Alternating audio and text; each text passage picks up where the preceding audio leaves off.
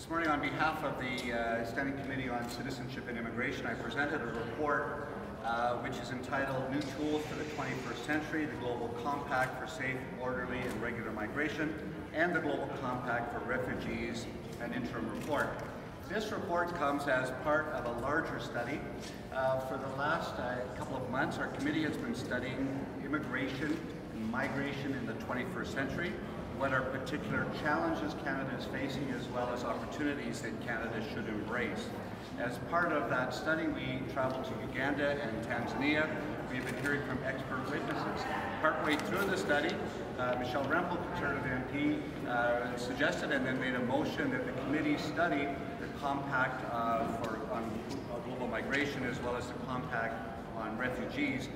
She requested 2 meetings be held on that subject. We actually had 4. We changed the motion to do 4 meetings. In the process of that, we heard from 18 witnesses. We received 14 written briefs. Every single witness and every written brief expressed unanimity in the fact that Canada should participate in both the Global Compact on Migration as well as the Global Compact for Refugees. We were able to hear from international NGOs, from Canadian NGOs, from academics, from officials, from people who have been participating both from the IOM as well as UNHCR on the 2 compacts about the non-binding nature of these compacts. These 2 compacts are both non-binding. They do not impact in any way on the sovereignty of any state that participates in them, but however are aspirational and inspirational. These 2 compacts express a desire to understand the collaborative nature and the necessity of collaboration among states to help those people who are on the move. Right now, our world has 258 million people on the move. That includes about 190 million immigrants, 40 million internally displaced persons, as well as over 25 million convention refugees and over 3 million asylum seekers. The world is on the move, and these global compacts express an ability for countries to want to gather together to share best practices and to ensure that we have cooperation and collaboration in our migration processes. We heard regularly that, generally speaking, Canada already meets all of the 23 objectives of the Global Compact on Migration. However, Canada's fingerprints are all over both of these documents. One was really authored by Louise Arbour, former Justice of the Supreme Court of Canada, on the Global Compact on Migration. We were also instrumental in ensuring that the Global Compact on Refugees has a Canadian imprint. We are looking at the most vulnerable people in the world and ensuring that we have a way to both share burdens among countries that receive the lion's share of refugees and those countries who have resources to help. We are being able to express our agenda around women and girls and gender justice, as well as safe, orderly, and regular migration. We are disturbed and I think disappointed that the Conservative Party has taken an opposite approach on this.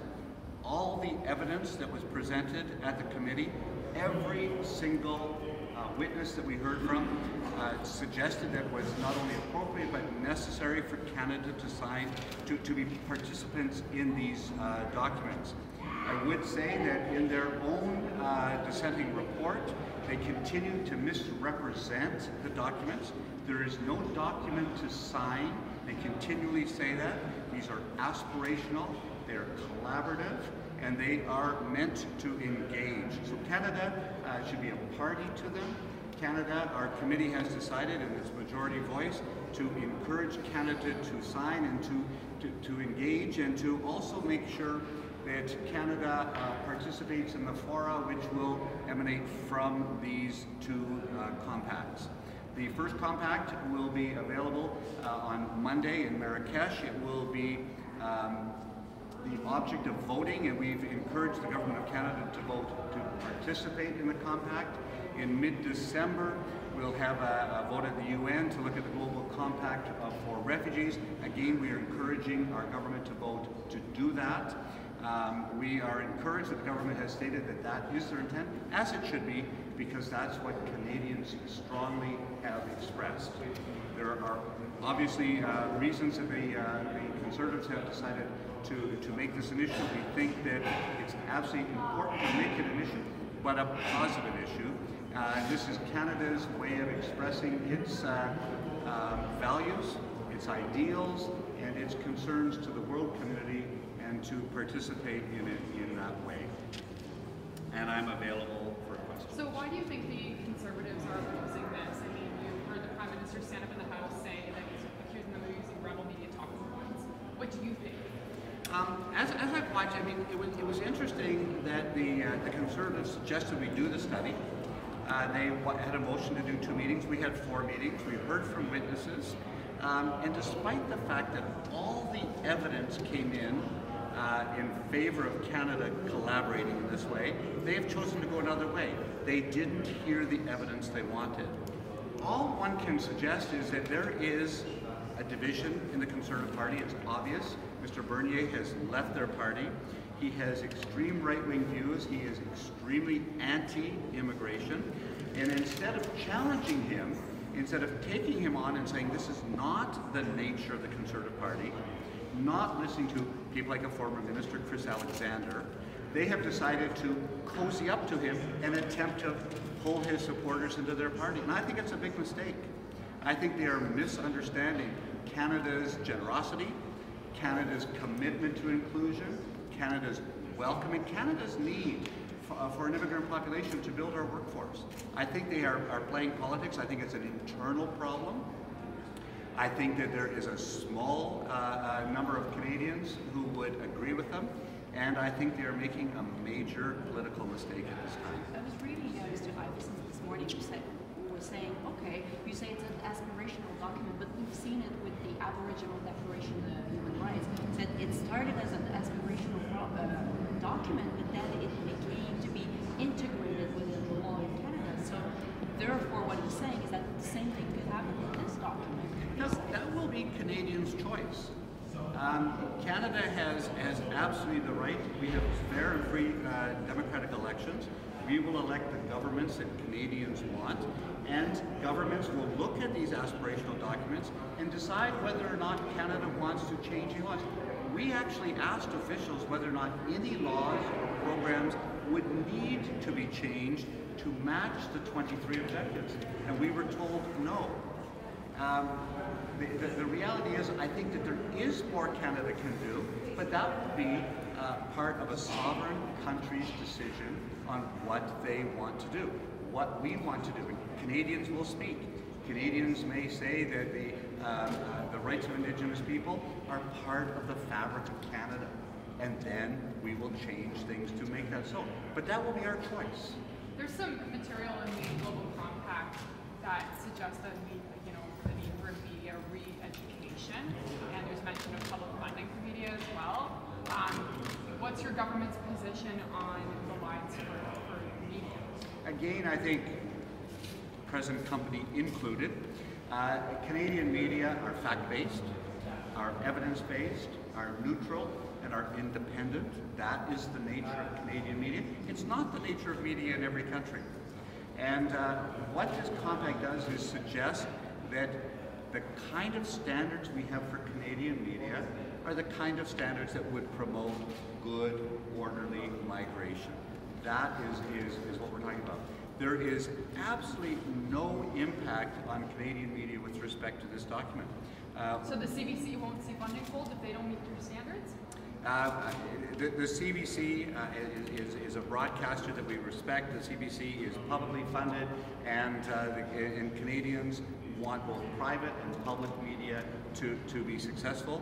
We are developing, obviously, funds to make sure that all of our media has the resources to do the job that you want to do. We're actually, I think, a government, and I don't speak for the government, this is a parliamentary committee, but stepping out of that for a moment, I think we're a government that wants a media that criticizes, wants a media that tests, wants a media that pushes, but we wanted to do it in a resourced way that has absolute evidence-based, fact-checked editorial content.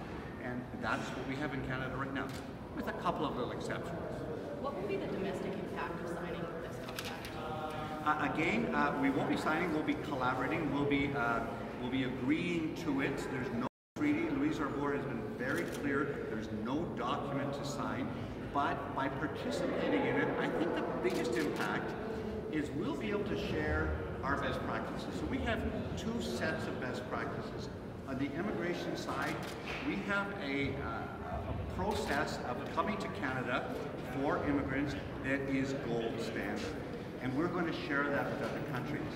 We have workers that come into this country, economic migrants, students, temporary residents. All of that system of immigration is gold standard, no changes. With respect to refugees, we have government assisted, we have visa referred, and we have community sponsored refugees. Again, that community sponsored refugee program is being looked at by countries around the world. And what the framework does, the Global Compact does, is it encourages other countries to look at the Canadian system and absolutely find a way that they can, in their own way, I mean, you're not going to have the same system in any two countries. We all have different ideas. We can learn from other countries as well. I was in, our committee was in Uganda this year, and in Uganda, they're one of the pilot projects for the Comprehensive Refugee Response Framework. It is fascinating what they are doing. They don't have camps, they have settlements. They engage refugees who come across their borders immediately, give them work permits, give them the right to travel, find a way to work with them, and find their economic advantage in Uganda. So there are things that by participating with the vast number of countries who are going to sign, who are going to participate into these agreements, we're going to find a way to learn things, but I think we're also going to find a way to teach things. What's your response to critics who say that the UN, these kinds of agreements are useless because they're non-binding? I think that they are as effective as we want them to be. So every time, I mean, the UN Convention of 1951 on refugees and the 1967 protocol that builds on it is absolutely effective. It's an example of something that works. Can it be improved? Obviously. These sorts of documents lift us up. They pull us into thinking about issues that are important and recognizing that, well, sometimes I look at our immigration system in Canada and it's kind of like our family cottage. It was built in 4 generations, it has 5 doors, and sometimes it drives people crazy because it doesn't work. Our immigration system itself is built in the 20th century. So what our committee is doing is looking at our immigration system. We will come up with a report in February saying, where can we adapt the system to the 21st century? Things are different. We're not pretending it's the same. What I have respected about the government and the response to the reports that we write is they look at it. So whether we look at medical inadmissibility, whether we look at Yazidi women and girls, that's the kind of work our committee does. The government considers the report, they make appropriate changes, and we keep moving. That's the iterative nature of the way Parliament works, all my colleagues here, and government responds. That's what I'm hoping. So I hope that you have as much interest in our global migration study in a couple of months, because I think it's going to be a thick, omnibus kind of study that is going to look at our whole system of immigration and refugees. We're going to commend the government on the things we're doing really well and look at ways that we could improve our system. We've got you here still, so I'll ask the question. In the study, did you have any indication of where the U.S. will land on this? They don't like to sign these kinds of UN agreements. When, in June, when this agreement was first looked at, over 170 countries voted for it. 1 country voted against it. That was the United States. The United States tends to not want to sign anything. They tend to lie outside of the world community. That's what they choose to do. I respect that. Canada, however, I think is the kind of multilateral partner that kind of internationalist country that will want to be a part of But something. isn't that important? Well, your government pushed the United States to sign that agreement. We're seeing tens of thousands of people cross from the United States illegally into Canada and claim asylum here, what's our largest border. So that being said, don't you think it's important to push the United States on this? I don't think we push the United States on anything like that. I think, as Mr. Blair has said, that things like the Safe Third Country are open for discussion. We engage regularly with our largest trading partner, our largest cultural partner. We have the longest undefended border in the world. We have generally good relationships with the United States. On migration, we can certainly work with them, whether they agree to the document or not. Thank you. Wait.